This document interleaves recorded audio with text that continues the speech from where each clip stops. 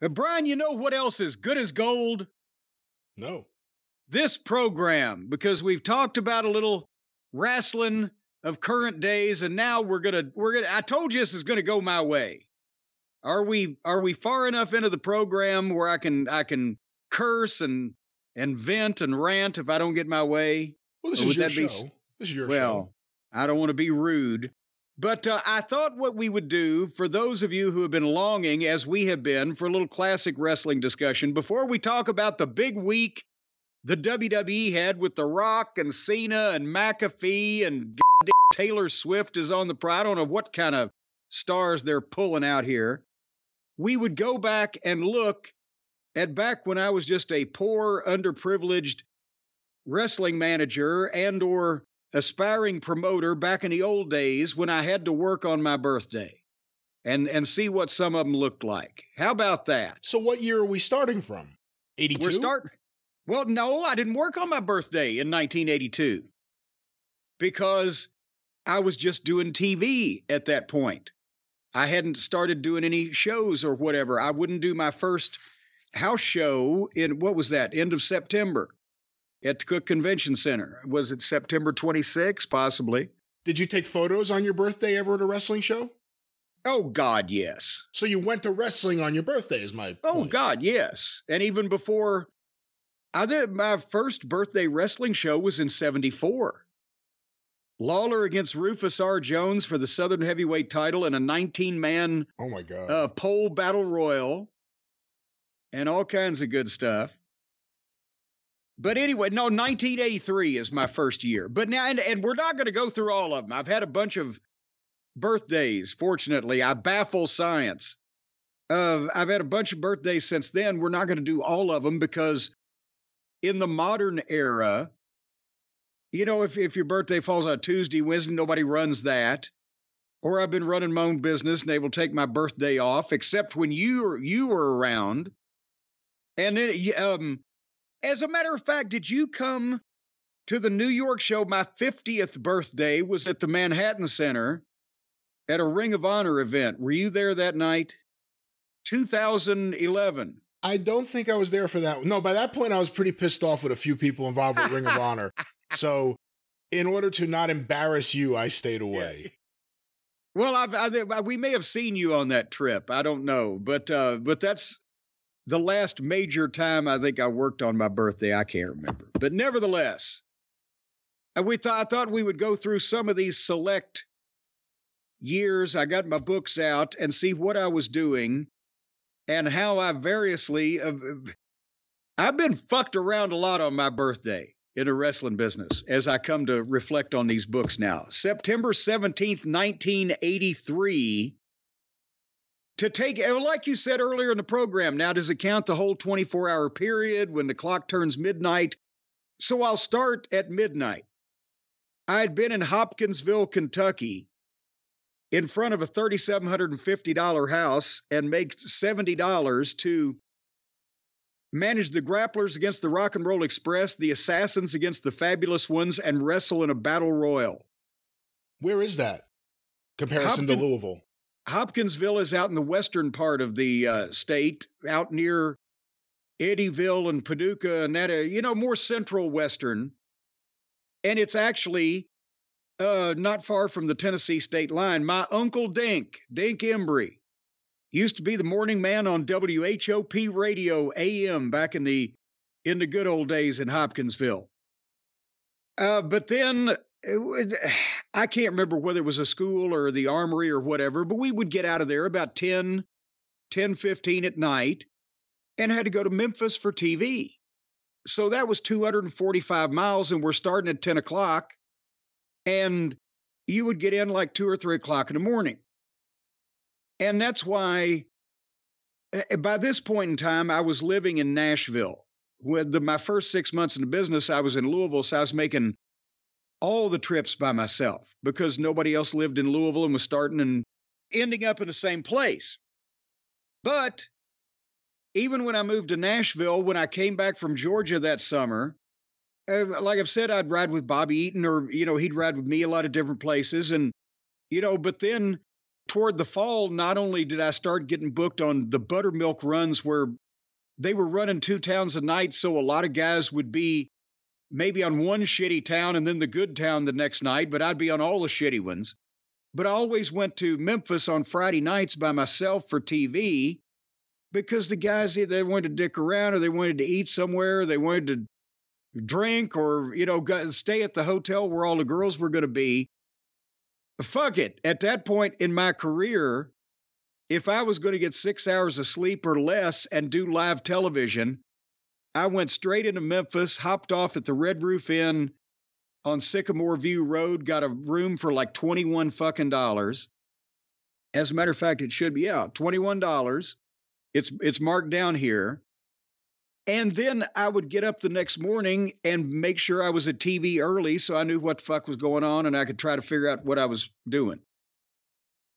So I did that 2 hour, boom, get in at 3 o'clock, whatever, be at TV 10 o'clock the next morning. And then that night, my birthday night, we were in Corinth, Mississippi, which is not far from Memphis, only 90 miles. And so, you had time to dick around and eat at the New Orleans famous fried chicken place or whatever after TV. And then Corinth, unlike Tupelo, which had been run every Friday night since the dawn of time in one of the shittiest buildings I've ever worked in and was tired and beat up and wore out and didn't draw and nobody cared. Corinth, beyond that, Corinth had a nice big fucking gym, I think at a school there, and it did $9,500. And this was when, figure a $5 average ticket. That was 2,000 people. So that was just swell. And that night, I only had 1, 2, 3. I only had to work 4 times. I managed Dennis Condrey, who beat Ken Wayne, who was working as the Stray Cat. I managed Frank Morrell and I believe Duke Myers as Lucifer and the Prince of Darkness when they got beat by Terry Taylor and Bobby Eaton. Me and Jimmy Hart lost a handicap match to Coco Ware, and I got eliminated in the Battle Royal. But I made $100 by God dollars. Was Coco stiff? No, Coco wasn't stiff, and plus, it wasn't like he was gonna fuck with us on purpose because we had to do shit, and also we were the managers. We were hitting him from behind more than he was hitting us in the front. So no, he wasn't drop kicking me or Jimmy like you would see the videos of him hitting the job guys or whoever with the drop kick off the top rope. It was a spot show match. And then I got in the car and it was only 170 miles back to Nashville. So I was back home by 1 a.m. So I'd left Nashville at probably 4 o'clock on Friday afternoon, worked a show in Hopkinsville, worked 3 times, drove 240 miles to Memphis, did a TV that morning, drove 90 miles to Corinth, worked in 4 more matches, and then drove 170 miles back to Nashville and got back at 1 o'clock Sunday morning. That was my birthday. For $170 total. Your thoughts? Do you say anything to anyone, or do you no-sell that it's your birthday? Well, no. I mean, it's not like I went in expecting cake or whatever, but if anybody said, how you doing? I said, hey, it's my birthday. Oh, happy birthday. Now you're going to fucking do a job for goddamn Coco. I didn't know if that was the kind of thing that guys would just right away start ribbing you on if you started announcing it was your birthday to everyone. Well, no, because you love your birthday. Well, no, yeah, now I do because I've had so many of them and I didn't expect to have this many. Back then I still hadn't done it that much and it wasn't that big a deal. If somebody asked me how I was that day, I'd say, well, I'm good. It's my birthday, but I wouldn't go in going, it's my birthday. See, if it was nowadays, all the fans on the internet would know it was your birthday. And then they'd start chanting that to you at the show. And then you'd have to do something where you break kayfabe and thank them for coming. No, I would have just asked them all for cake. Well, you do that anyway. But anyway, that was 1983, by the way. And we'll revisit the rest of that year at some point in the future. Your favorite year is 1984. Would you like to hear 1984? 84 Mid-South, the best. In 1984, on September 17th, I was in New Orleans, Louisiana at the Downtown Municipal Auditorium. What day of the week do you know? That's a Monday night. Yes, I'm looking at the book right here. It was a Monday night because New Orleans was still at that point running. It used to be a weekly town on Monday night every week. And then in 84 and with Dog leaving, it got to be intermittent and then started going to the Lakefront Arena for some of the shows, blah, blah, blah. But this was the old downtown building. And we were living in Alexandria, Louisiana at that point. So it was 200 miles exactly from Alexandria to New Orleans. And the first, I'm going to say 120 miles of that was 2-lane road. So it was from Alexandria, I mean, driving like bats out of hell 40 years ago when there was less traffic, it was still every bit of 3.5 hours to get down there, right? So you left because you had to be there an hour beforehand and bell time was 7:30. So you left at 3 o'clock in the afternoon. And if you were the main event, by the time you got out of downtown, they had to clear the people out of the, area first so you could get to your car. You weren't back home till 2 o'clock if you were the main event, easily. When you're doing that many miles regularly for a year, a little over a year, actually, are there any local shows, or not even local, just any programs you hear on the radio that you start to like just because of the regularity of hearing different personalities and different things? Well, no, because we were never in the car in the morning. When all we were always, in the afternoon, listening afternoon, evening, and the middle of the night. And we're going past and through so many different radio station markets. We just hit the fucking button till we found some fucking classic rock. Well, it wasn't classic rock then, it was just rock. And that, it was a blur. It was a fucking blur. And you would leave the station and it would start staticking and you'd fucking just turn the thing until you found something else that you liked. So when you think about 84 Mid-South being in the car, what songs come to you right away? Like if you hear this song, you're going to think about being in that car. There is one, the Eagles, because Dennis Condrey used to make a joke out of this. This was 1984, right? When was the Eagles, the Long Run album released? 79, maybe? 78? 80. Was it 80? Okay. Point being... You like them a little better than I do. Well, point being, the Eagles, Dennis would say we're the hottest fucking band on the goddamn radio in Louisiana. We suddenly went back in time 4 years. And they played the Eagles constantly on every radio station in that territory. And that was the fucking rib. You couldn't get away from them. But that was, in those days, it was a joke. I don't even think it was confined to the wrestling business. You're now entering Louisiana, set your watches back 20 years. Especially in the rural parts, Alexandria and Lake Charles, Lafayette. Baton Rouge and New Orleans was a little, more up-tempo, but oh boy. But that's what I'm asking too, because like the Rock and Roll Express exploded Mid-South in 84. And MTV, from what you know, how available was it in any of those markets? And, that's the thing, like the Rock and Roll Express videos are like the Van Halen Jump and various things. Was that music on, do you think of that? Like, did you hear that in the car? Oh, yes, it was all over Van Halen was all over, Jump was all over, whatever the rock and roll was coming out to was what was all over the radio. But also, Louisiana had cable in all those markets. They were shitty little local cable systems. But the thing was, as you might recall, some of the smaller markets in the country got cable first because it wasn't like New York. It wasn't this giant multi-billion-dollar thing they were bidding on. It was like, yeah, let's go put fucking cable in goddamn Bogalusa. Columbus, Ohio. Yeah. So MTV was huge in 1984, and the radio and Van Halen, and they were seeing the goddamn same things everybody else was seeing. It was a little bit more primitive fucking. There were no north and south interstates. You had I-10 from east to west at the bottom of the state, and I-20 from Shreveport crossed through to Jackson, Mississippi at the top of the state, and everything else was 2-lane bullshit. And you would find some backwoods motherfuckers, just so you know. But anyway, On September 17th in New Orleans, Louisiana, I managed Hercules Hernandez and Dr. Death against Hacksaw Duggan and Terry Taylor, where Dr. Death smacked Terry Taylor with the helmet, and we beat him 1-3. Is that the famous one? Like they had the video of it because he got busted open? Or hit him in the eye? Is that what it was? It may have been. Remember they used to do those videos in Mid-South, like, people say wrestling's fake. I'll show you how fake it is. And it would just be guys getting busted open. Oh, yeah. Just on their head. Stitches and dropped on their head and fuck it. Yes.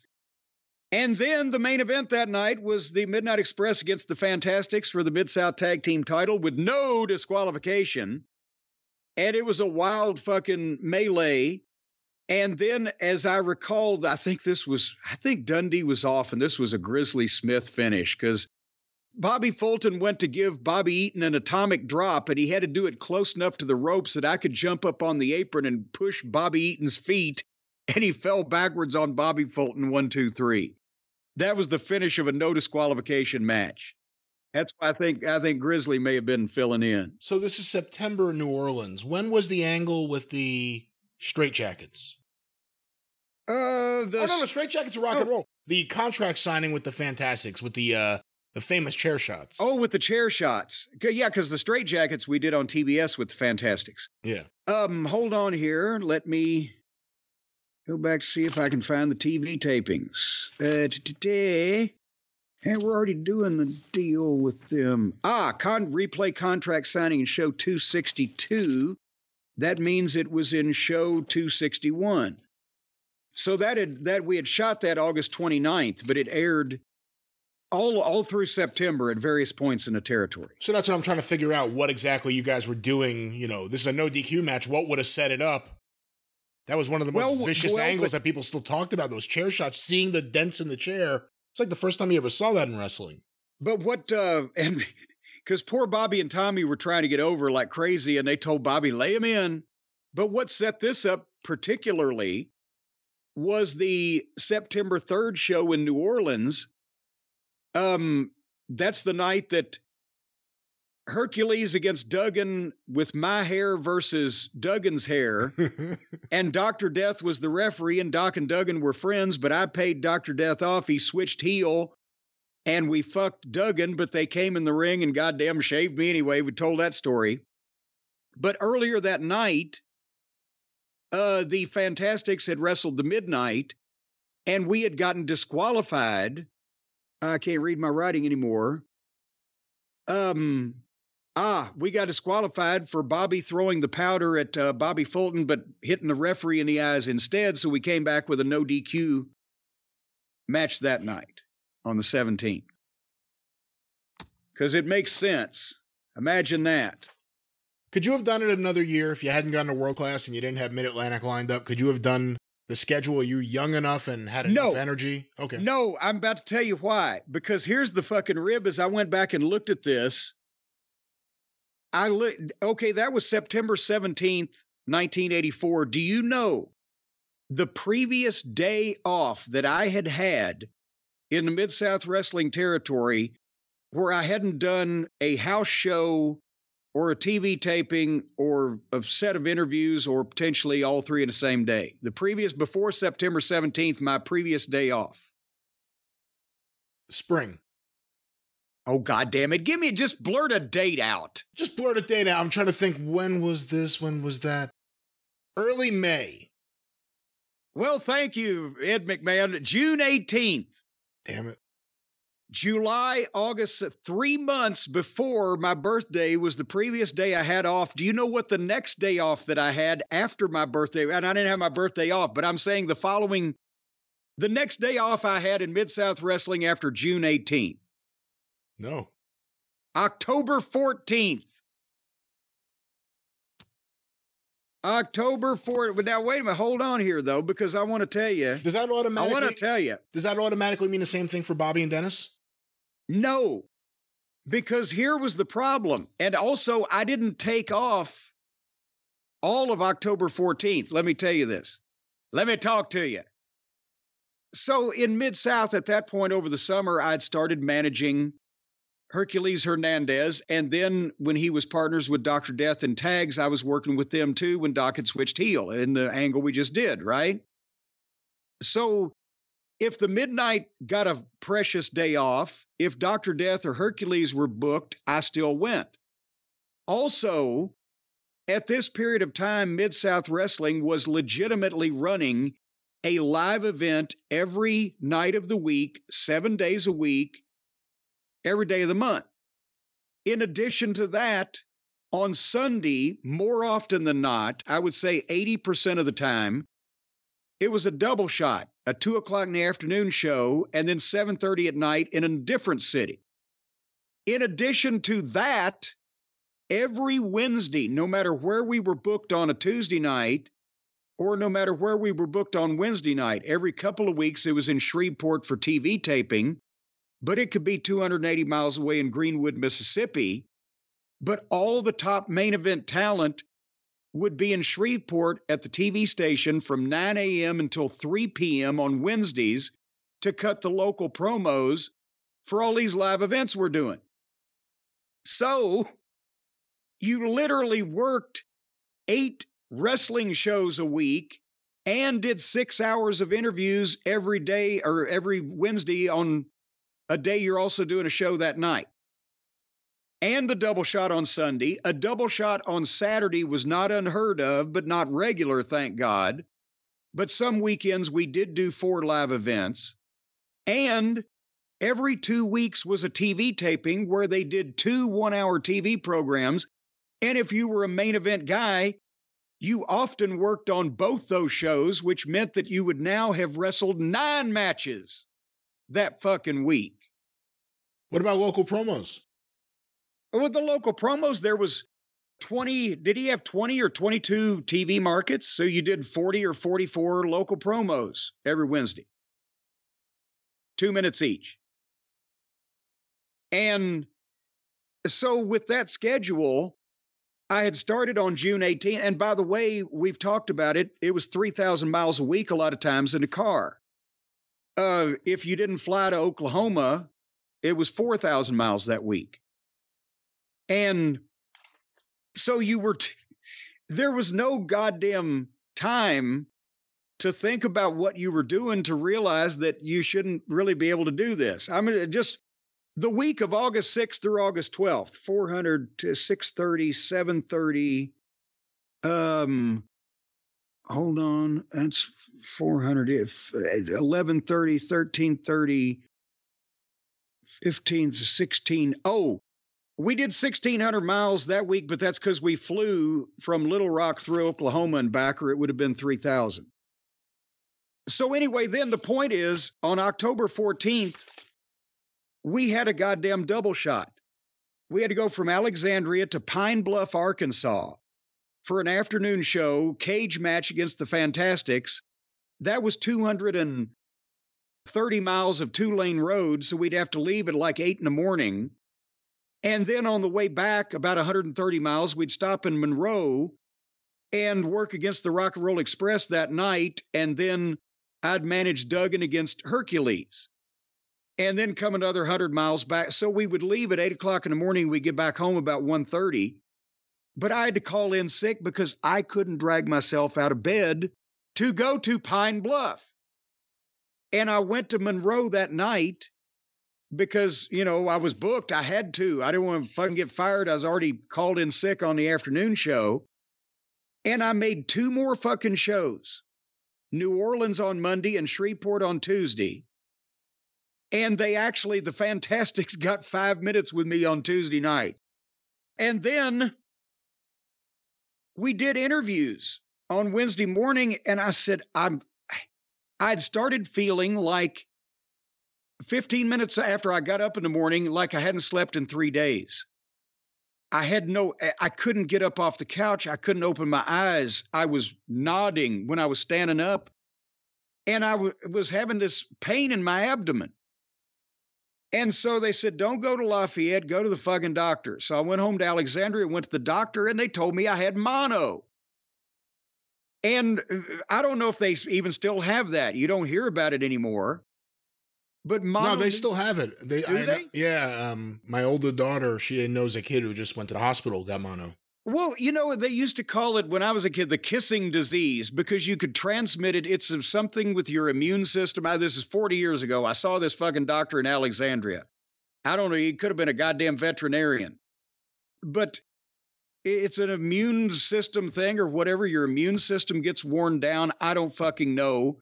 They said my pain in my abdomen was from my internal organs swelling and blah, blah, blah. And we narrowed it down because Terry Taylor at the same time took a month off almost because he had mono. And I knew that I had not kissed Terry Taylor nor him me.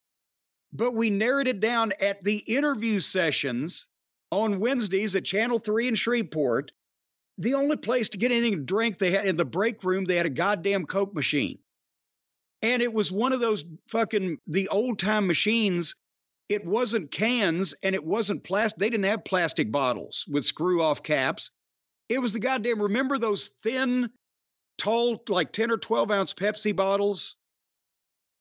Are you old enough for that? I know what you're talking about, sure. Okay, you got bottles out of the machine and all the boys had bottles of soft drinks sitting on their tables when they're doing promos. And I swear to God, I drank Terry's or he drank mine, and we got the same goddamn thing. You didn't think maybe it was a girl? Oh, for heaven's sake. We had much different taste back in those days. Just there was like a kissing bandit running around? Well, no, there was no kisses stolen. They were freely given away. Do you, when you did the 5 minutes with the manager, if you're the heel, that means you're doing all the bumping, all the selling, everything.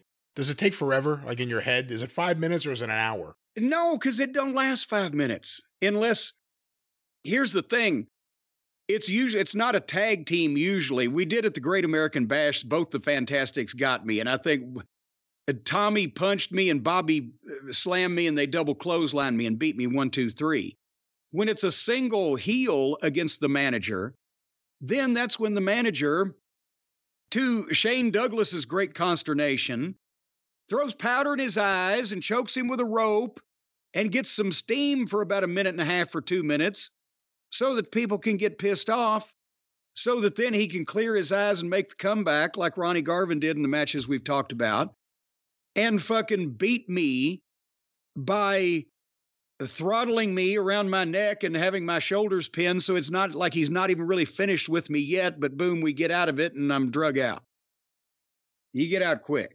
So it doesn't last 5 minutes, except if the manager is somehow going to prevail in some freaky way.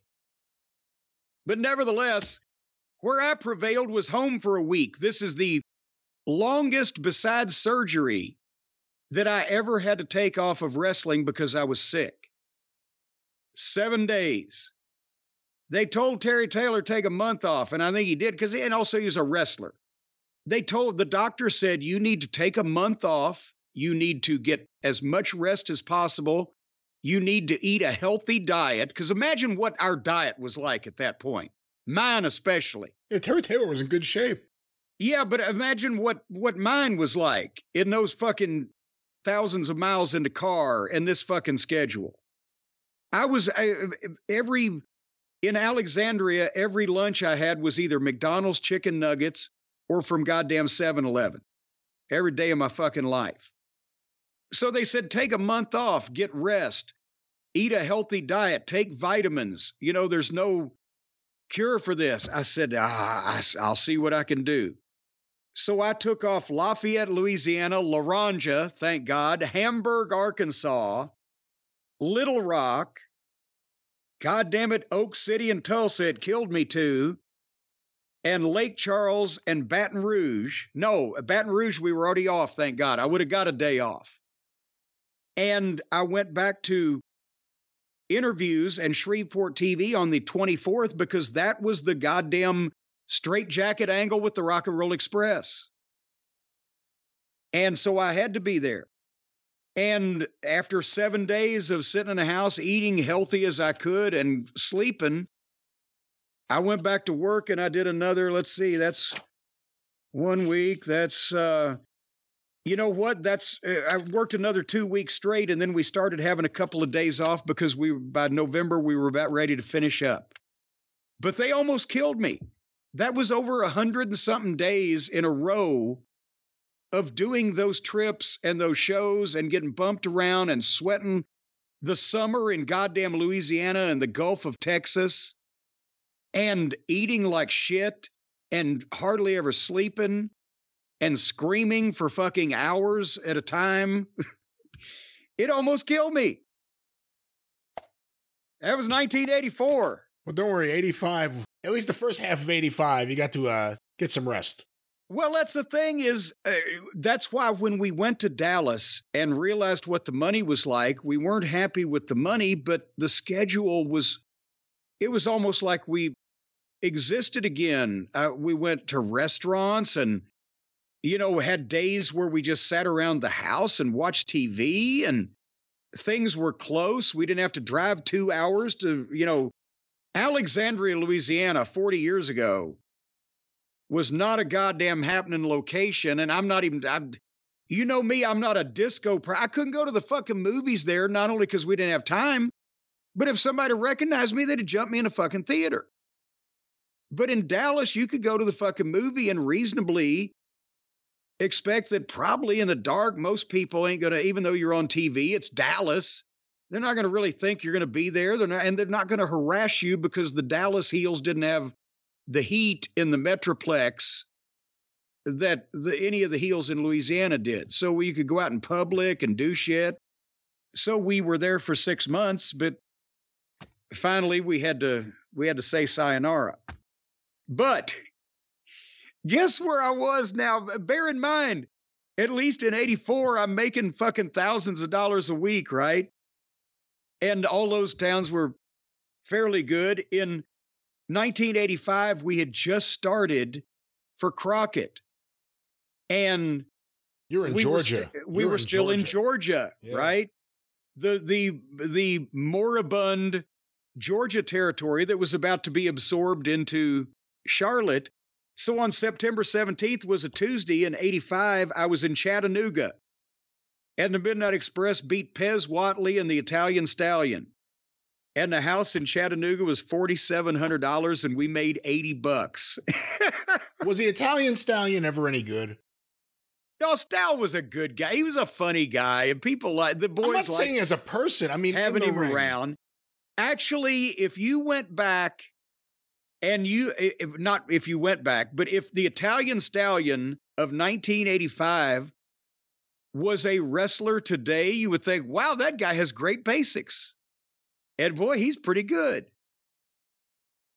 Because it was a whole different fucking, you were looking at everything with different eyes then.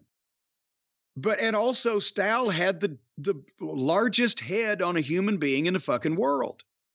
Yeah. And we used to joke that that's what I look for in my baby faces. Well, no, that's the thing. The headlock was ineffectual because you couldn't reach around it. It was fucking, he used to drive Jimmy Valiant all the time. Jimmy would meet Stallion at this convenience store off of Highway 61 there in Charlotte to get a ride to Rock Hill. It was 13 miles away. And we'd pass by on the way to Rock Hill. There'd be Boogie's car sitting in the fucking parking lot where Stallion had picked him up so he could drive him 13 miles. And they used to go when they were going to the spot shows out in Western North Carolina or whatever. They had all these stops where they knew they had stopped before and they had encountered fans that ran grocery stores, fans that ran restaurants, fans that ran convenience stores. And they knew the stores to stop at where these people would just give them bags of groceries or food or shit. Here. And so they paid for nothing. And some of that, they'd have to go out of their way sometimes to hit these places, but they were off most of the main highways. But anyway, that's what I did in 1985. But the interesting thing was that week, that following Sunday was the first ever Midnight Rock and Roll Express match in Charlotte at the Charlotte Coliseum. That Sunday, September 22nd. Wow. So because that's the thing, Crockett knew that the Georgia office was about to close. We'd come there 1st of July. It's now the middle of September. It ain't working. they had commitments because of what Ole had been doing in the office down there to run some of these buildings and run some of the Georgia spot shows. So they had to honor them. But as they were finishing that up, there was no reason to keep that guys down there anymore. And we talked about they were given the Sawyers their fucking notice. The previous day, Monday, September 16th, in Unadilla, Georgia. Unadilla, Georgia. A $2,500 house, and the payoff was $60. And it was supposed to be Buzz Sawyer and the Raging Bull against the Midnight. I think Bull wasn't there, so Bobby had a single match with Buzz Sawyer and beat him. And Buzz was not happy about doing those jobs. And then we did Chattanooga. Then they brought us up to Raleigh and Madison Heights, Virginia, and Columbia, South Carolina, and Charleston. The rest of that week, we're starting to go into the North Carolina, into the territory. But that Sunday, the 22nd, here's a fucking deal. We start out with, I'm at Atlanta TV that morning because we're still living in Georgia. We're still living in Atlanta. And we're not going to move until the first week of October. So they have the Midnight Express booked against the Italian Stallion and, oh my God, what was Reeves? What was his first name? Local guy. Anyway, just to get them over in Asheville, North Carolina. It's their first appearance. But I need to be on Atlanta TV. So after Charleston, South Carolina, I drove back to goddamn Atlanta, 260 miles. And then fucking did Atlanta TV the next morning, and then drove up to Charlotte, where we did the rock and roll match that night at the Coliseum, and then back to Atlanta, where meanwhile the Midnight had gone from Charleston, the farthest you can go in South Carolina, all the way to one of the most westernmost parts of North Carolina for an afternoon show, and then gone back to Charlotte the wrong way, and then had to go back to Atlanta that night. There you go. What about 1986? 1986, that was the best year ever for Crockett Promotions. And do you know where I was and where I was working on September 17, 1986?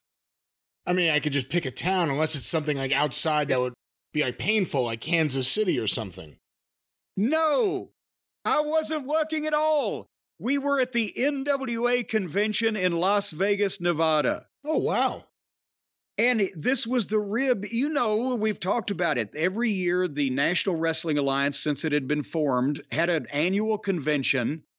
All the promoters got together. They brought their top guys, their top talent, either their bookers or the people they were lobbying for to potentially be the world champion. Only the top talent and the big promoters went to the NWA meeting, right? And that's where they picked the world champion. And they, got together, did all their how to get out of antitrust issues and all that other stuff. That's where the business was done, right?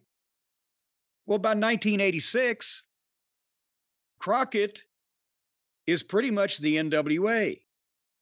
And, there's a few other member promoters, and I think Baba was still involved, obviously.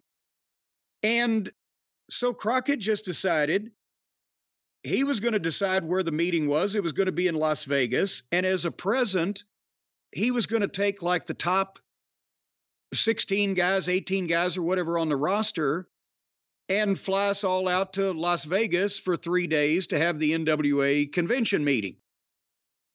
And so that's the first time I went to Las Vegas. It was the 15th, 16th, and 17th, a Monday, Tuesday, and Wednesday, because he didn't want to give up any fucking weekends where, he could actually gross some money. But so that's the first time I got to go to Las Vegas, and that's why it was just a vacation for all the boys. And they did the same thing next year, as we'll talk about in a second, but they convened a meeting with everybody there and passed a couple of fucking whereases and then unconvened and spent the rest of the next 3 days just jacking around in Las Vegas. And Crockett wrote the fucking deal off. It was a tax expense. It was the annual meeting of the NWA. Jim Crockett knew what he was doing with money and taxes, of course. Just write it off. Just write it off. How much is that jet? Just write it off. Yeah. Just write it off. So anyway, I mean, and I was never a gambler, but I got to like the video poker. That's why Flair one year, he got me this little desktop video poker machine, because that's every time he'd see me in Las Vegas, I was playing the video poker. And I didn't have Stacy at the time. I would have been in jail. She would have been like 8. But my first wife, we went to Hoover Dam and Lake Mead. I took pictures. The Strip was still, it wasn't all the mega resorts back then. It was still like the Sands and the Dunes and Caesar's Palace. And it still felt like the Rat Pack. Yes, you could see they had the same neon, the same signs as the classic street pans that they would do. So I took and still have pictures of all of that shit. And Murdoch had told me, you got to go to the steakhouse at Circus, and I did, and oh my God, it was incredible. And all the old shit. He knew Benny Binion. Murdoch himself, every time he went to Las Vegas, he got comped whatever at Binion's. Did you take a camera with you everywhere you went, or was it just for this special occasion? No, because it was Las Vegas. No, I wouldn't have had the camera long if I took it on a lot of these trips, but because it was Las Vegas, yes, did that. And ended up having just a fine old time there, and then came back on the 18th, the day after my birthday. We came all the way from Las Vegas to Green Bay, Wisconsin for a World Tag title match with the Rock and Roll Express. But that, and as a matter of fact, that weekend was the big street fight match with Dusty Rhodes and Bubba Rogers in Greensboro. We got $1,000 payoff on, and then did Atlanta TV and Charlotte on the Sunday after our debut in Bloomington. It was quite the travel at that point. But you know what else happened on that day in 1986? What? The Mets clinched the National League East. And we were at the Met Center in Bloomington. Dwight Gooden beat the Chicago Cubs the way things should be, and the Mets and the fans stormed the field for the last time ever in New York sports because they destroyed Shea Stadium. And then they put up a fence, right? Well, no, you know what? It creates such an ugly visual. The Mets, when they win in 86, and basically every New York team after, New York baseball team, the Mets or the Yankees, they win. As soon as they win, the gates open, and cops on horses come riding down the line. Like, you're not getting past that, And then you get to see, past the cops and the horses, your team celebrating. But you don't get to go on the field and body check them and steal their hat and eat mud and all the things that people used to do. Homie, eat mud. Let's go Mets. Well, but now I'm 25 years old, Brian, in 1986. Thankfully, you could rent a car back then. I never had anybody argue with me renting a car. I rented all the cars for the midnight and had been doing that for the previous couple of years. Nobody ever said a goddamn word. But now it was legal, I guess. I gave you a little preview, but where do you think I was in 1987? You were at the NWA convention in Charlotte. No, I was at the NWA convention in St. fucking Martin. Oh, wow. And wow. Now, here's the goddamn deal. Write it off. Just write it off. Well, anyway, I'm about to write this fucking place off. So what had happened was we had a nice little round the world. This was when Crockett had bought the UWF and he was running more different towns, right? So we had gone to Memphis on the 11th. $20,000 house because we couldn't draw in Memphis because Lawler wasn't involved. With the Midnight Express and Bubba Rogers against Dr. Death and the Road Warriors with me and Skandor Akbar in a small cage. And all the stars, Memphis sucked. Then we go to St. Louis, and it's a $55,000 house. Dusty and Hawk against the Midnight Express because Animal was for some reason injured. And then we went to Cincinnati for one of the worst houses in the history of Cincinnati, Ohio, $9,600. And we were against Jimmy Valiant and Kendall Windham for the U.S. Tag Team title. So then we all leave for St. Martin, which I don't know how to describe for the people who don't know where it is, where the fuck it is. St. Martin is down. Can you describe where St. Martin is? It's an island. It's an island. In the Atlantic, island area. Yeah. It's not Puerto Rico. It's somewhere. I don't fucking know. You know the song Kokomo? Yeah, are they in there too? It's implied. Bermuda, Jamaica. It's implied. St. Martin's implied, I believe. The West Indies, is that somewhere near? I don't think that's in the song either, no. John Stamos I'm talking about is the West Indies near St. Martin? Which West Indies? The real ones or the ones Columbus thought The real ones. Oh, okay. I don't know. The point is, look it up, folks. But Maarten, St. Martin.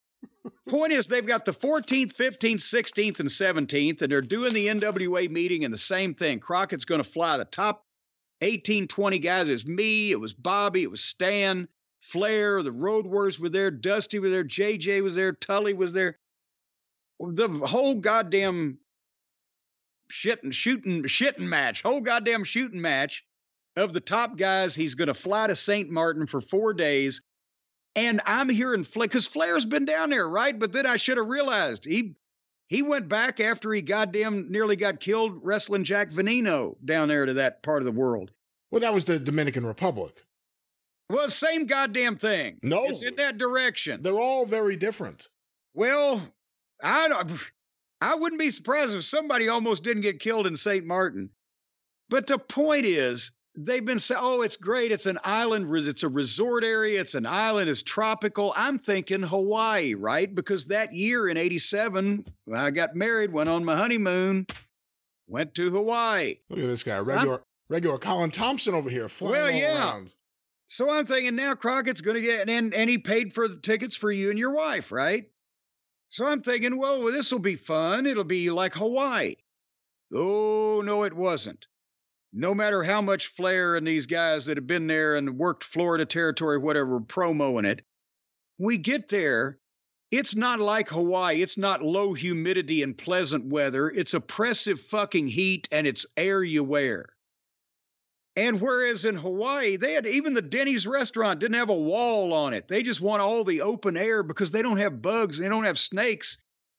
Whatever the fuck they got on this goddamn island, you need to watch out for it. And chances are the insects can carry you off. More on that in a minute. Just going from the airport to our resort area, we're passing neighborhoods where there are junked cars in the front yards with goats standing on them so that they can eat leaves out of the trees without having to stand up on their hind legs. Kind of fucking neighborhoods. What's wrong with that? Do you have that up there in Jersey near the Last Manor? No, but, it could take goats on junked cars eating out of the trees. Well, there are goats that climb trees. I've seen that, but, You know why they were eating out of the trees? Because the food that they served you would make you sick down there. Because it made me sick, and I had a cast iron fucking facility at that point in time. And here's something else. They don't give you hotel rooms, and they don't really give you your own cabin.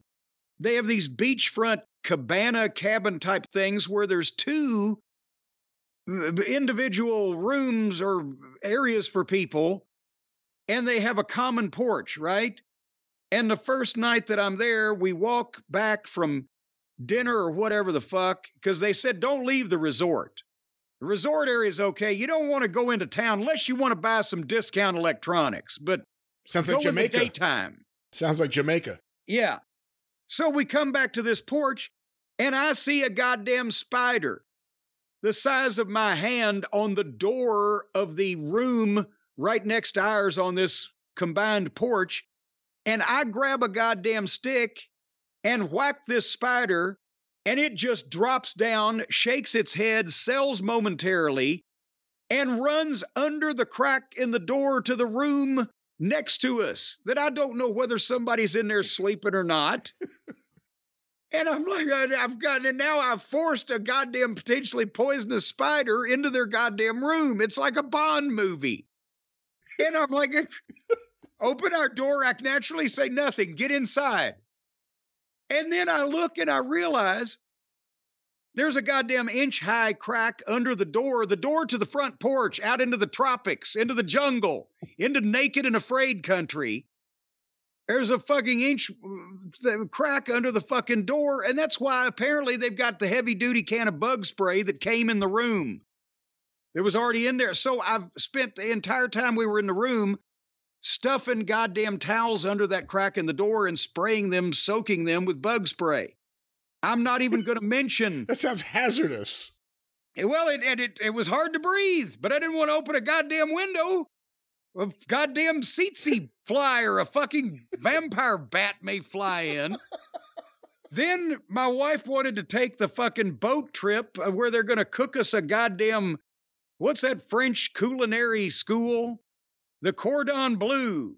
Right, of course. A Cordon Bleu chef is gonna take us on a boat to a sandbar and cook us a goddamn Cordon Bleu meal. Well, I don't know about the cordon, but the meal blue, all right. The portions were so tiny, and the food was so greasy that I ended up on a sandbar with no bathroom and no toilet on this fucking boat that had no cover on it, which led to the fucking worst sunburn I'd ever gotten in my life. And that's when I believe I told you one time I had to go across the fucking sand dune and take a angry fucking Russo and wipe my ass with my fucking tube sock. And then came back just in time to goddamn feel the sunburn that I couldn't even have sheets on my body. And then we got a to-go cheeseburger. They put goat cheese on it. I thought the meat was ruined. I threw the whole thing out and then realized it was some kind of goat cheese that these fucking perverted, twisted, deviant minds down here give to people unsuspecting when they think they're going to get a piece of regular cheese on a goddamn burger they've just asked to take home to their fucking infested with insects, fucking deadly, fucking poisonous room where they can lay there and shiver and be in pain and blister and their skin peel off their body. But no, I got goat cheese and I threw the burger out the window because I thought the meat was ruined. And then we came back to Pittsburgh. So that was 1987 in St. Martin at the NWA meeting. And again, by the way, now the people at this resort, right? And they're used to, I guess, these businesses coming and doing this thing. So they send at 9 o'clock the first morning or whatever, they send vans, shuttles to pick everybody up at the front desk check-in area and then take them over to the meeting room. And we go in the meeting room and these long tables where everybody can sit at. And then you've got the table with a screen. Like if they want to use a projector, you can pull the screen down and the podium at the front. And they've got notepads with pens next to all the chairs. And they've got a pitcher of water on every table and glasses. And they sit down. Crockett's got, I'm sure Elliot Murnick was there and probably Carl Murnick and the local promoters. Not Henry Marcus never made it to any of these. And they call briefly the meeting to order. And most of the talent is not involved in anything. We're just sitting there. And they made a couple of motions and passed the motions. And then they got on the fucking house phone and they called the guy that's from the hotel, from the resort back. Can you come back? And he comes in like 5 minutes later, say, yes, you need something. They said, we're done. Oh, for the day? No, for the whole fucking time. That was the goddamn convention meeting. And they wrote the rest of it off. And guys are doing jet skis and they're fucking riding around a motorcycle and they're drinking at the Cabana bar and they're going into town for cheap electronics. And I'm trying to evade goddamn poisonous fucking reptiles and insects and couldn't wait to get the fuck out of that place and would never, ever think about going there ever again. Well, don't worry. There was no NWA convention to attend in 88. And there sure wasn't. But I'll tell you where I was in 1988 on September 17th. I'll have you know. I was in Charleston, South Carolina. And the Midnight Express was doing a job for the Road Warriors. The house was $41,000, and we got $415 apiece. Wow. $415. That's cutting it right down to the nub, as Dennis used to say. That's where they say, well, we've given you everything we can. Because Dennis, one time in World Class, he got a $63 payoff because he worked the tag match and the captain's match. So we got $50, but for the extra singles match, he got $13 fucking on a spot show. But this week was a little bit more noteworthy than just being in Charleston, South Carolina. Would you like to know what I did my entire birthday week in 1988? The entire week? Well, just because I'm not going to go into granular detail, but it was very eventful because, as you'll recall, the week before that, Saturday, September 10th, we went to Philadelphia and did a little thing called Beating Tully and Arn for the World Tag Team title. That's right. That was completely unplanned because of obviously Tully and Arn's situation. And we covered that here not long ago. As a matter of fact, there had been a Clash of Champions live on TBS on September 7th. They didn't put that match on there because Dusty didn't want the people to see it live on TV. He wanted them to pay to see it. And they were. Richmond had been great, and Greensboro was great, and Norfolk was up, and Baltimore did $123,000. Detroit did $70,000. We did 110 in Charlotte. But anyway, so our bookings that week, it's kind of weird because it reflects the fact that nobody knew this was coming. The night in Philly, the house was $72,000. That was about, for those days, 6,500, 7,000 people. Not great for Philly, but not horrible. We did that, and then the next day was a double shot. We did syndicated TV in Fayetteville, North Carolina, the NWA Pro show that would air on September 24th, so 2 weeks ahead of time. And also the NWA Worldwide. So we did a match and an interview against Job Guys and just talked about winning the belts on both those shows because it had just happened. And then that night we were against the Fantastics in Greensboro, where that was a substitution where it had been advertised, Tully and Arn. And we had to do basically a double pin. And the referee raised our hands, which was kind of the same thing we did with Tully and Arn, but that was because they're like, what the fuck? Now are they baby faces or heels? What the fuck's going on? So then... Yeah, how did you work that match? Well, we had to kind of, even though, see, here's the problem. We had the program with the Fantastics earlier in the year, all those great matches everybody remembers, the Clash of Champions, the one that FTR said was... that they loved so much that Meltzer said, was the best TV match until FTR and the Bullet Club Gold. We'd done all that with us straight heels and them straight baby faces from March through July. Now we're coming back and rehashing when we've already done an angle with Tully and Arn that makes us baby faces. And to be honest, we had proven we could beat the Fantastics. And so the people they weren't hooting them out of the building, but they were either cheering for us or just kind of sitting on their hands about it. And that didn't make for a good atmosphere. And the people knew in the kind of way that the fans that even when they weren't smart back in those days knew that the Fantastics ain't going to win these things right now. It was thrown back with them just because there was nothing else right now. And so, when's the New Orleans match with the Road Warriors? End of October, almost Halloween. So we had to be kind of floating for about 6 weeks. And that was the difficult part.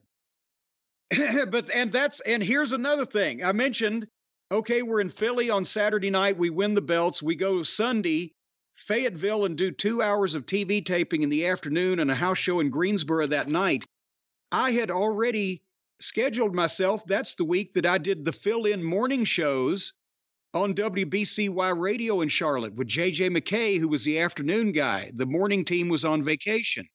So 4 out of 5 of the mornings this week, I was already committed to doing fucking 4 hours of morning radio. So I'm getting up at 4 o'clock in the morning to drive over to the station, right? And be there by the time we go on at 6 o'clock. So I've done Philly. We're on Crockett's Plain. We've flown back to done Fayetteville and Greensboro on Sunday. I do the morning radio on Monday. Then I go to Greenville, South Carolina that night. We work a title match with the Fantastics where we go over. Then I get home fucking midnight, 12:30. I'm up at 4 again. I do the morning radio on Tuesday.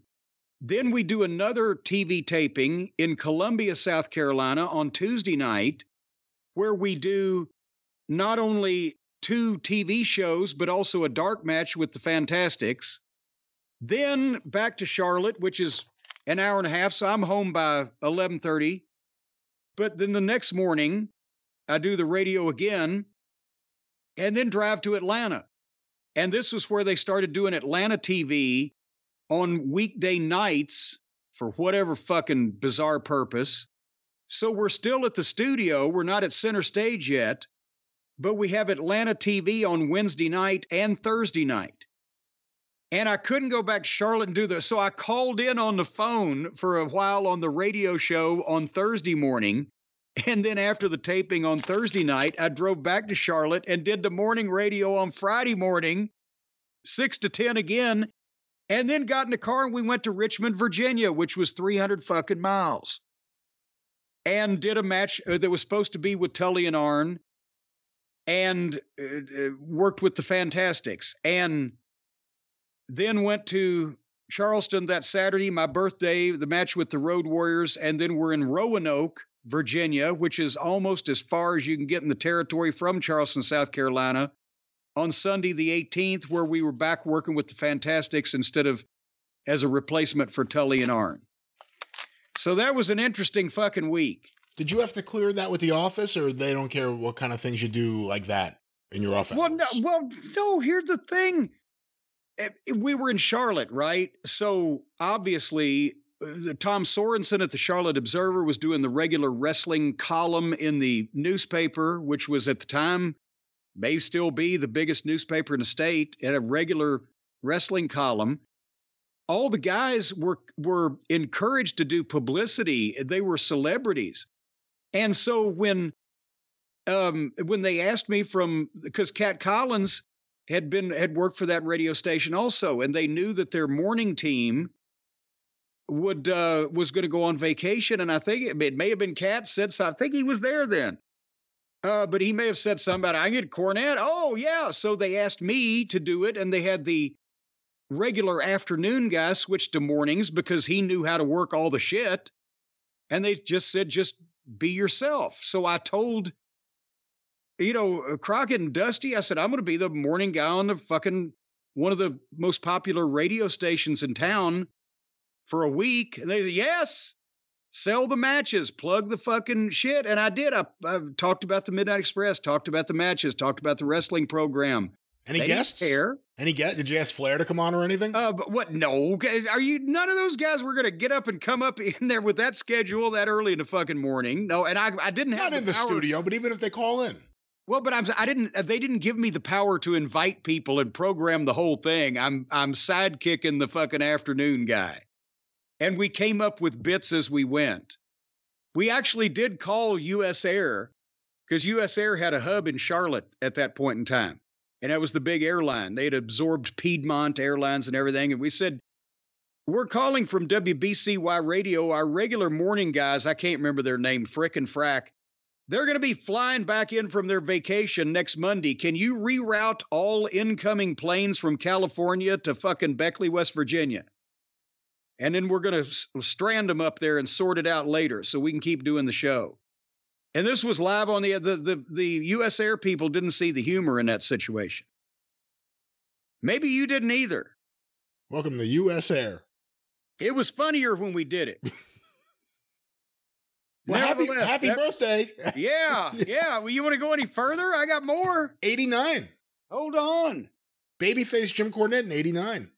Let's go to 1989 because on September 17th, we were in El Paso, Texas, working with the Freebirds of Michael Hayes and Jimmy Garvin on a house that was so bad that I didn't even record it for $150 payoff. Because of course that was but here's the thing. we were all on guarantees. This was the Turner Broadcasting days, the TBS, the Jim Hurd era.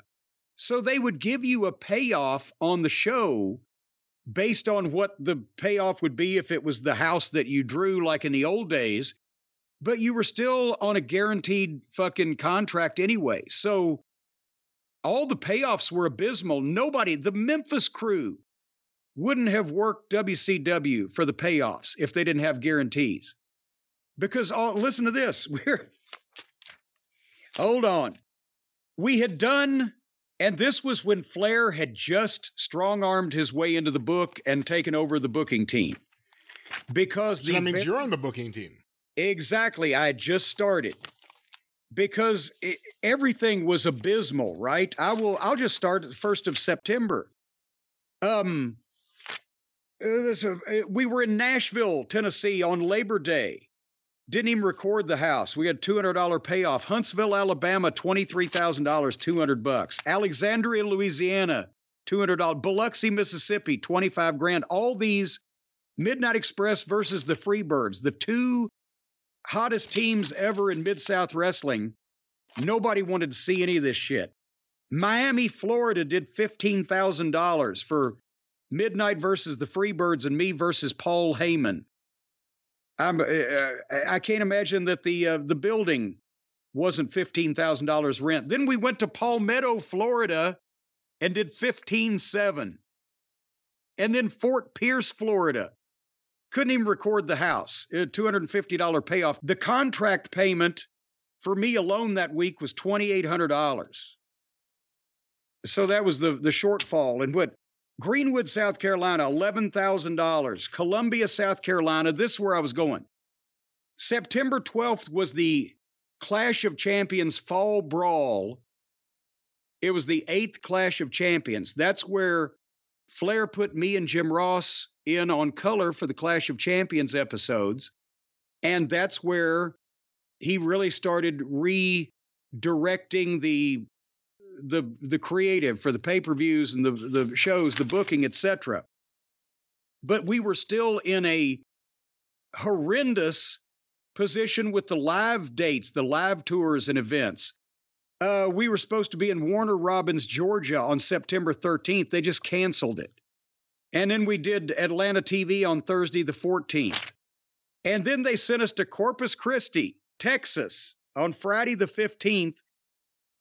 They had a full card of all these guys that were on $1,500, $2,000, $2,500, $3,000 a week guarantees.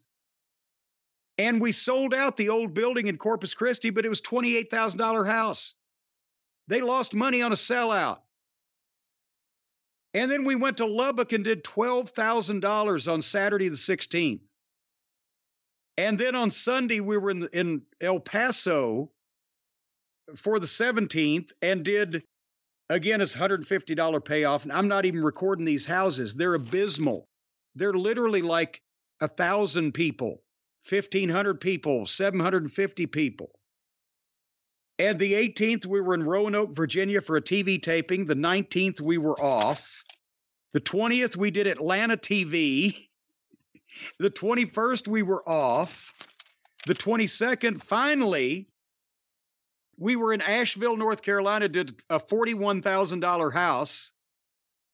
And that was, but we were supposed to work with the Freebirds, but Garvin was hurt, so it was a single match with Stan and Michael Hayes. And then we were supposed to go to Richmond on Saturday the 23rd, but the plane was canceled, and we were supposed to be in Charlotte on the 24th, but the show was canceled because do you remember what happened then, Brian? What happened? September 1989. I don't remember. Hurricane Hugo. Oh, wow, yeah. So the storm canceled the Charlotte show on the 24th. And then we picked up Johnstown, Pennsylvania on the Monday, the 25th for another TV taping. So this was just, it was incredible. They went to Worcester, Massachusetts with a full WCW card on a Wednesday night and did $7,100. As that was so bad that they didn't even give the contract guys a token payoff on that town. they lost so much money they had to buy their way out of the building that night. So they didn't even have anything to record a token payoff for the talent out of that show. And then we were in Troy, New York the next day, not for the Clash, Syracuse, New York, and Buffalo and Rochester. And the only fucking town that drew was Buffalo, and drawing for that was $32,000. And then we were in Salisbury, Maryland for another TV taping, and I remember riding with Flair and Kevin Sullivan, where he was beyond ballistic about, he was getting the ratings up. The Clash had been well received, and the ratings that was up, and it looked good for creative and the pay-per-view and etc., but he wasn't in control of the goddamn towns. And he said we could go to Gaffney, South Carolina and draw better than we in Worcester, fucking Massachusetts, and we'd be an hour from the house. And, so that was the problem is WCW, they couldn't put live events together to save their lives. And the towns that they picked, I think somebody told me at one point, were based off the local ratings they did in that town rather than whether anybody in that town might buy a ticket to see them live. It was all about TV for them. And they ignored all the great drawing towns that we had traditionally gone to, the ones they hadn't already killed, to go to these new markets where they say, oh, but people are watching us. Yeah, well, they ain't coming to buy a ticket. Maybe it's because you can't promote a show. Maybe it's because nobody knows we're here. Maybe it's because you're going to a building so big that 2,000 people looks like a piss hole in a snowbank. Talking to Jim Hurt or Tony? I was about to say, 35 years later, people still haven't learned. How about 1990 is a good one? Okay. 1990, Flair has already said fuck it and quit the book, as you'll recall. I wrote his letter for him, told Hurd, fuck it, you promised me control. And that was at the beginning of the year. Yeah, that was in February, and then I followed in March, and then the Midnight Night tried to leave in May, but all the agents and everybody on the booking committee overruled Hurd and voted unanimously to offer us a new contract, so we were stuck. So we were trying to make the best of it. So now Ole is booking because they've gone through another committee and then they brought Ole back. And as you will recall, Ole decided, well, Hurd don't like him and I ain't going to die on that hill. So I'm just either going to beat him or not use him at all. So we had a lot more time off over that period of time. But for example, again, in the 10 days before my birthday, starting with September 7th, we were in Amarillo, Texas, against Hector Guerrero and Terry Taylor. $250 payoff. Again, we're on guaranteed contracts, but this shows that none of these towns are drawing any money. I don't even have the houses recorded. I wasn't interested enough to stay to the end of some of these shows to see what the fucking figure was. Then we were in Lubbock, Texas on the 8th, same thing. Fort Worth on the 9th. The payoff was worse. My contract payment that week, or that period, was $3,394. That meant for that 2-week period, they were $3,400 short on what they owed me just on the payoffs I had from the house shows. Then we came back and did Gainesville, Georgia TV on Monday the 10th. And then we were booked for Dayton, Ohio on the 11th, Canton, Ohio on the 12th, and Portsmouth, Ohio on the 13th. And I wrote here that I was pissed off, pissed in parentheses. I called them and said, fuck you, I'm sick. Because I was mad. And I didn't go. And they didn't care. That's how bad it was getting at that point. But then finally, I believe I talked myself into going back on the road and showed up in Columbus on the 14th and has another $200 payoff. And then we were in Detroit, Michigan on the 15th of September, Brian. Detroit, Michigan, the house was $13,000. That was not 1,000 people. And we worked with poor Brian Pillman and Tom Zink. And then The next day, we were in Hammond, Indiana. And that wasn't even $13,000, right? And again with Pillman and Zink. And so we're either being beaten like a drum, or a lot of times we would show up for tag matches with people, but the opponents wouldn't give a fuck enough to show up at this point, so they just have us in single matches. And nothing's going on, right? And I'm getting cranky. And then we show up on Monday, September 17th in Marietta, Georgia, right outside of Atlanta, for another TV taping, because that's all the fuck we were doing at that point was these TV tapings. And then going to tours in some part of the country where nobody was fucking coming, right? But at least we're either off more, or we've only got one match a night, or, we're not killing ourselves because there's nobody there watching. But on my birthday, we get to Marietta. Guess how many matches we had in one night at a TV taping? 3. 5. Wait a minute, hold on. Let me make sure I'm right. 1, 2, 3, 4, 5. Yes, I'm right. Because do you remember when they had the Friday night Power Hour on TBS and the Saturday night WCW show and Sunday night's main event?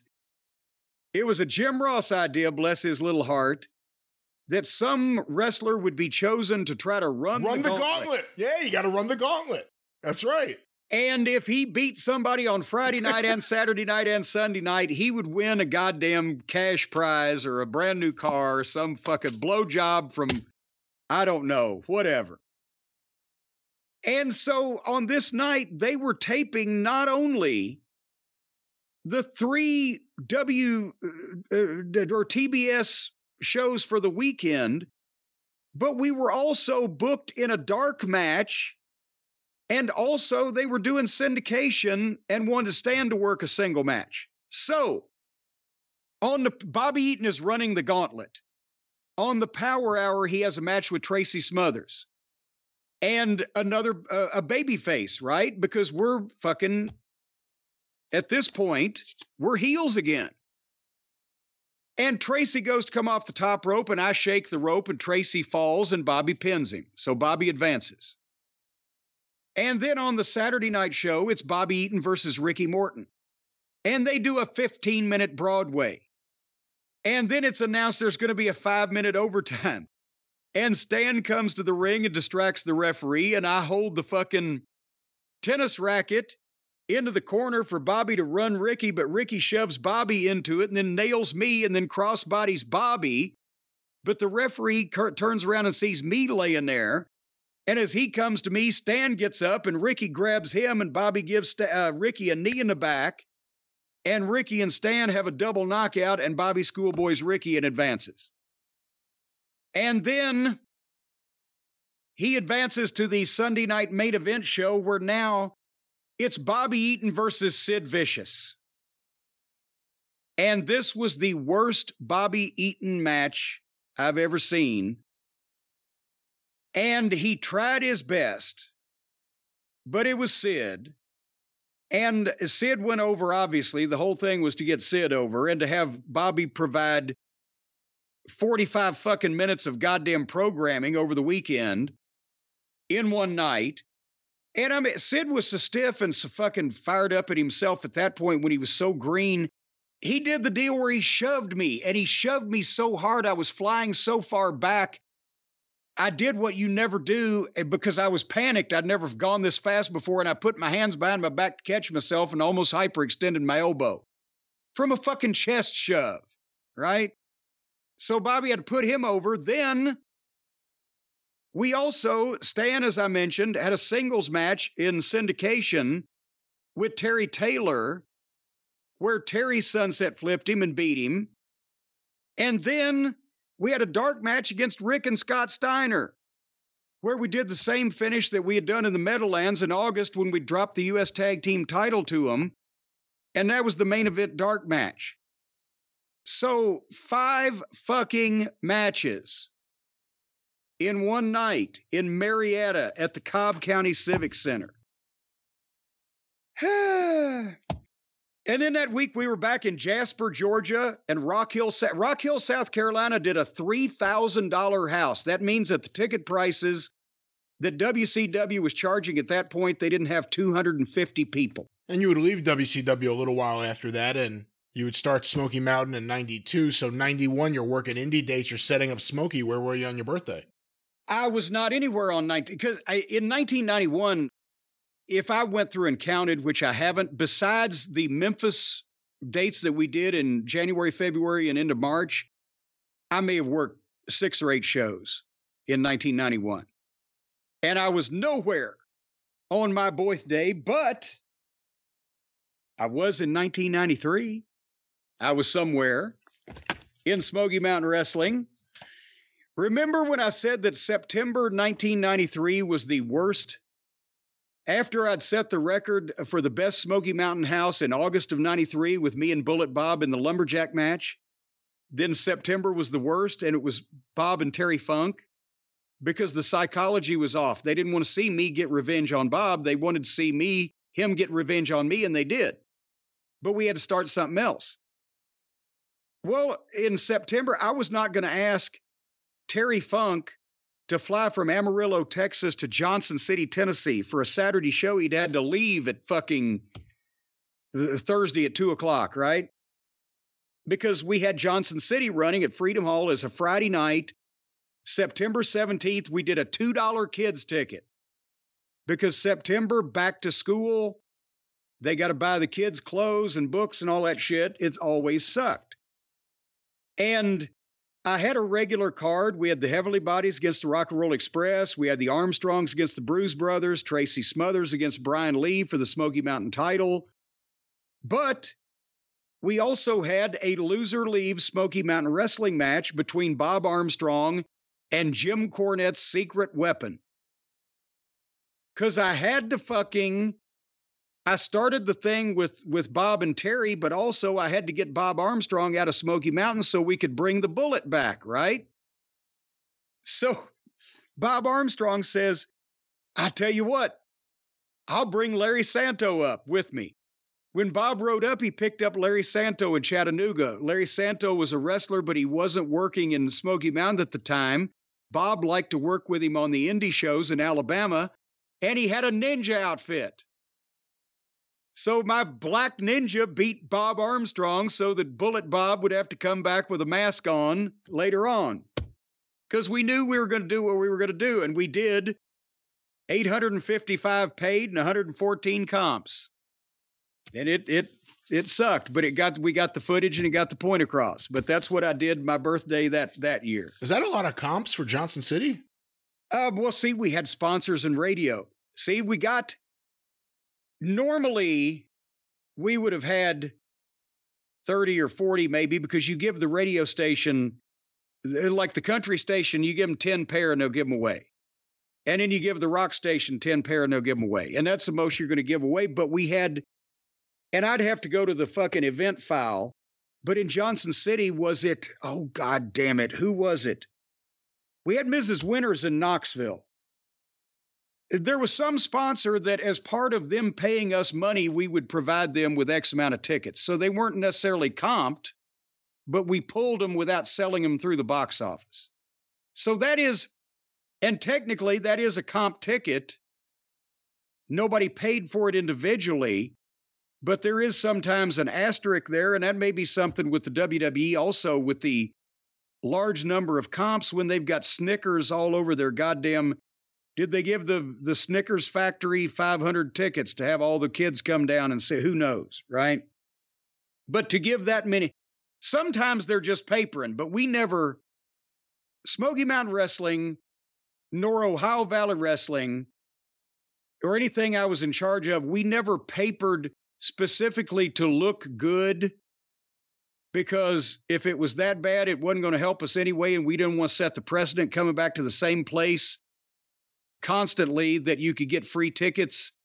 If nobody bought them, they'll give them away for free. We don't want people to think that. But if fucking Classy Motors or Mrs. Winter's Chicken or Spectrum Rents, it might have been Spectrum in Johnson City, Spectrum Rents, we had a banner. If they want to give us $1,000 or $2,000 a month and they want 40 tickets to the show, well, they're going to have them in their store. And if somebody comes in and buys something, they're going to give them a free wrestling ticket. Well, that's not necessarily hitting our target audience necessarily, so it's not taking people away from us. Does that make any sense?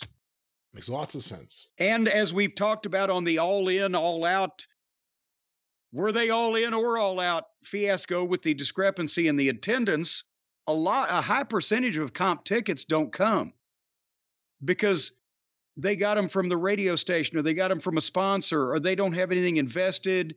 They may not be able to get a babysitter. They wanted to call and answer the question, whatever the fuck, right? Because there have been wrestling promotions before that have passed out like thousands of comp tickets, but ran a building that seated maybe 800 and still didn't have a riot because you're hoping that maybe you get 20% or 25% if you're just trying to paper something like that. But anyway, that was there. And then the following day we were in Phelps, Kentucky. Oh joy, oh bliss. But that was 1993. Well, hold on. I got two more. You want to hear two more? Yeah. Because 1994. Again. Oh boy. Smoky Mountain Wrestling. Well, no, it was better. It was better in a way because we didn't have a shitty show in Knoxville in September because we had realized from the previous 2 years that and also the Tennessee Valley Fair. I didn't even mention back to school, September, the month after the big August blowout show, and the Tennessee Valley Fair, because in 1994, for the first of 2 years, we got a show sold to the Tennessee Valley Fair. So instead of trying to run against them, we were part of it. And they gave us $4,500 for the show, which was like, since we didn't have to advertise it, we didn't have to rent the Coliseum, we didn't have any expenses other than bringing the boys to the fairgrounds and having the show. It was like drawing, $8,500 at the Coliseum, and that was better than we'd done the year before with Terry Funk. And we just, they wanted girls, so we had Leilani Kai work with Susan Green. And then me and Killer Kyle had a handicap match against Bullet Bob. Brian Lee and Chris Candido in a grudge match. Dirty White Boy and Bruiser for the Bruiser Bedlam for the Smoky Mountain title. And the Rock and Roll Express and the Gangstas for the Smoky Mountain tag title. And because that was unfortunately, I had gotten that far ahead with what I had plotted out when Jericho broke his arm, and I had to change the Thrill Seekers out, and that changed it because originally it was going to be the Rock and Roll and the Gangstas, but the Thrill Seekers against Candido and potentially a partner to be named for the tag team title, and that would end up turning into Boo Bradley. But nevertheless, wow, those would have really been interesting matches. Storm and Jericho in '94 against Candido and future Balls Mahoney. I mean, he was wrestling a different style as Boo Bradley, obviously. But unfortunately, Jericho decided to fucking practice his backflips and screwed the whole thing up. But yeah, I'd had as a matter of fact, I went to Atlanta yes, September 12th. I went to Atlanta. I was there the 12th and the 13th and the 14th because not only did I take a little break at that point in time, but also that's when I went down and talked to Ole and shot the interviews with Bryant Anderson, his son. You mean that's when Ole got fired? Yes. And that's when I wiped the booger on Bischoff's Corvette windshield. But yeah, that's I went down and shot those interviews because then he started, I believe at the, did I have him start at TV or was he at house shows? He started the house shows on October 1st, Bryant did. Tracy and Brian Anderson. And then Ole made the TV on October 3rd in Morganton, North Carolina. Actually, here's the lineup I had on TV in Morganton, North Carolina. Ole Anderson, Bob Armstrong, Ron Wright, Les Thatcher, Jim Ross, Cactus Jack, Ricky Morton, Robert Gibson, New Jack and Mustafa, the Gangstas, Dirty White Boy, Lance Storm, Brian Lee, Boo Bradley, who would later become, as you mentioned, Balls Mahoney, Sonny, Tammy Fitch, Tracy Smothers, Bryant Anderson. Did I mention Bruiser Bedlam? Sean Casey, George South, and a variety of job guys. Not bad for Morganton at the rec center. Did the Hardys work there as a job guys that night? You know what? Based on where it was? I think that may be the taping. Yeah, either that one or we did. It was a North Carolina TV. I'm flipping through my fucking book now. We were in Morganton a couple of times, and we also did TV in Lenoir. It may have been there, but nevertheless, so 3 days in Atlanta, dealing with Ole, shooting interviews with Bryant, came back and did the Tennessee Valley Fair on September 16th. And then on the 17th, I was in Barberville, Kentucky at the Knox Central High School. Tickets, by the way, were available at the Marathon Pit Stop and the Chestnut Tax Service, because Dennis Chestnut was our local sponsor, and he could get anything done up there. And that's where I spent my birthday in 1994. And one more, just for shits and grins, because I see after that in the WWF, I was not on the road doing house shows. It was TV and pay-per-view and working in the office. So, and most of the time, the schedule in the modern era has modified where people don't run weeknights as many times anymore. So either I wasn't really working on my birthday or I was only behind the scenes or whatever. And then in OVW, I became able to take my birthday off. But I like this one that I took off because, hold on, what is it? The date of, yes, I took off September 17th, 2003. I noted that I picked up a rental car on Friday and my vacation started on Saturday the 13th. And I'm pretty sure that that's one of the times that Stace and I went up to the Poconos. But nevertheless, because it was a small operation, I was not only the booker in OVW, but also the lead announcer. If I wasn't there, they couldn't do TV on camera. And if Danny Davis wasn't there, they couldn't do TV off camera. So once a year, either I would take off or he would take off. And then we'd try to have 2 weeks break at Christmas. But in this case, we did a best of OVW television show to air on September 20th because we normally would have taped on the 17th. And the best of show while I was out of town on WBKI did a 1.7 rating and a 3.4 share, with the highest quarter being a 2.2. While remember the WWE, what did they call their last syndicated program? WWE Mental or Jacked or Metal or I'm not sure. Fucking aggravate. I've got it here. I used to write the whole fucking title, but then I started keeping track because the WWE syndication was on a different station on the same day, Saturday. They were 11 in the morning. We were 11 at night. So I would keep track of what they were doing. And the same day that we did a 1.7 rating and a 3.4 share, with the highest quarter being a 2.2, they did a 1.0 rating and a 2.5 share, with their highest quarter being a 1.1. So fuck them. And that was 2003. That was my birthday present. We beat their ratings. But otherwise, that's a tour through some of my past, my checkered past. A deep dive into the birthday history of Jim Cornette. You sound bored. I told you it was going to go my way today. I didn't say I was bored, and again, it's your show. It always goes your way on your show.